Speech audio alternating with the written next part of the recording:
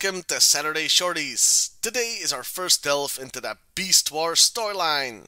So meet Snapper. This figure was released in 1996 with all original body parts and was part of the second wave of first-year basic Beast Wars toys.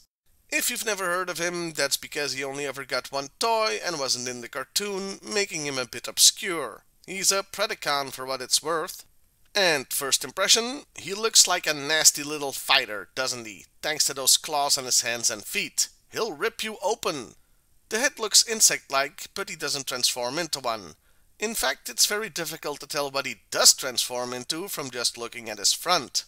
It becomes very obvious when you turn him around though. The huge turtle shell kinda gives it away. He may be in a half shell, but he's no hero. Or a teenager. Well, he might be. I have no idea how age works with Transformers, considering so many of them are millions of years old.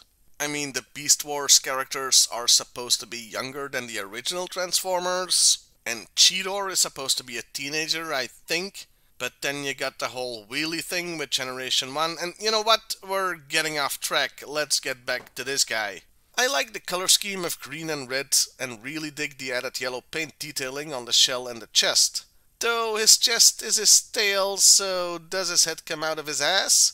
His turtle head sure as hell does.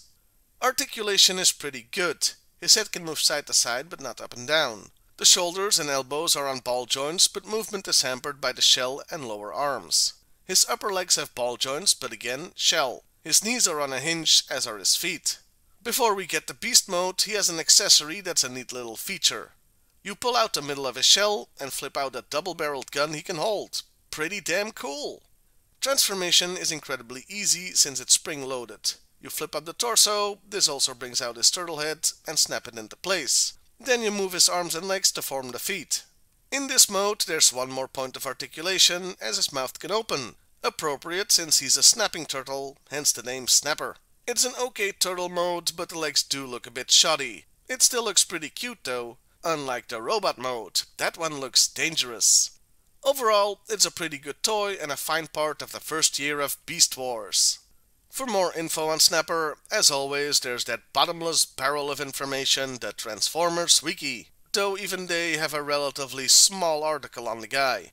And that's another reason for me to feature him here on Saturday Shorties, so he gets some much needed love.